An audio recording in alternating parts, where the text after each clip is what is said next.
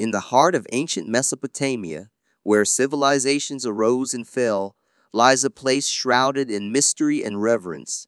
It is Ekur, the sacred dwelling place of the gods themselves. A temple so magnificent it was believed to bridge the earthly realm with the divine. In this video, we'll journey through the sands of time to unlock the secrets of Ekur, the mountain house, and unravel the stories of the powerful beings who were worshipped within its walls. Ekur was not merely a temple, it was the cosmic axis within the holy city of Nippur. Nippur pulsed with spiritual significance for the Sumerians, one of the world's earliest known civilizations. This is where the great gods and goddesses of Sumer were worshipped. Enlil, king of the gods, the supreme force of wind, air, and the earth itself. Anu, the distant sky god, father of deities, and source of divine authority. Inanna, the powerful goddess of love, fertility, and warfare. Enki, the clever god of wisdom, fresh water, and the patron of craftspeople. The very design of Ekur was intended to inspire awe.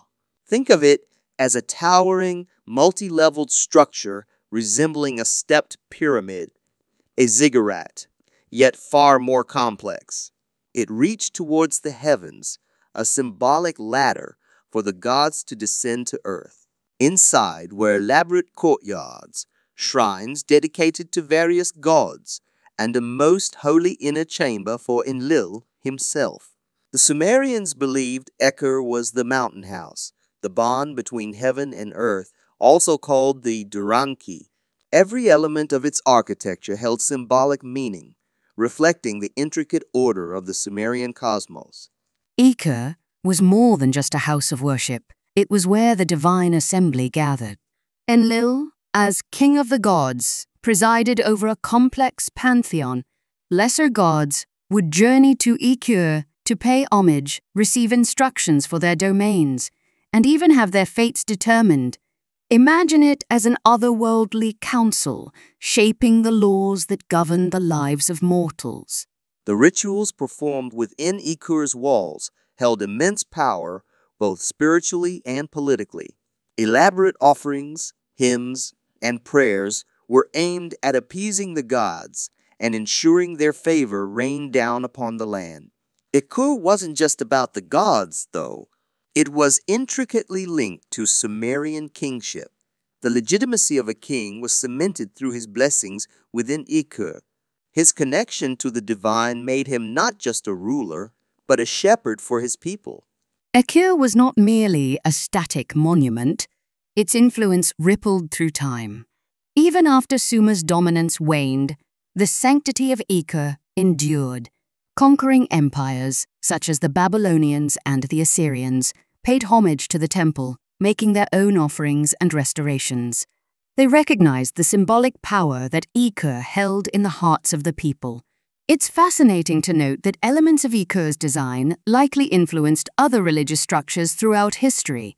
The concept of a towering temple reaching towards the heavens echoes in the Ziggurats of Babylon and even possibly in the biblical legend of the Tower of Babel. Though Ekur now lies in ruins, its secrets have not been entirely lost. Through meticulous excavations, archaeologists have unearthed a wealth of knowledge about this sacred place. Cuneiform tablets found at Nippur tell of grand building projects, rituals, and the intricate workings of the temple's priesthood. Every fragment of pottery, every inscription is a puzzle piece that helps us reconstruct this vital part of our shared human history. And why does a ruined temple from thousands of years ago still hold power over our imaginations? Perhaps it's because Ekur represents a fundamental human desire, the yearning to understand the forces that shape our world and to connect with something larger than ourselves.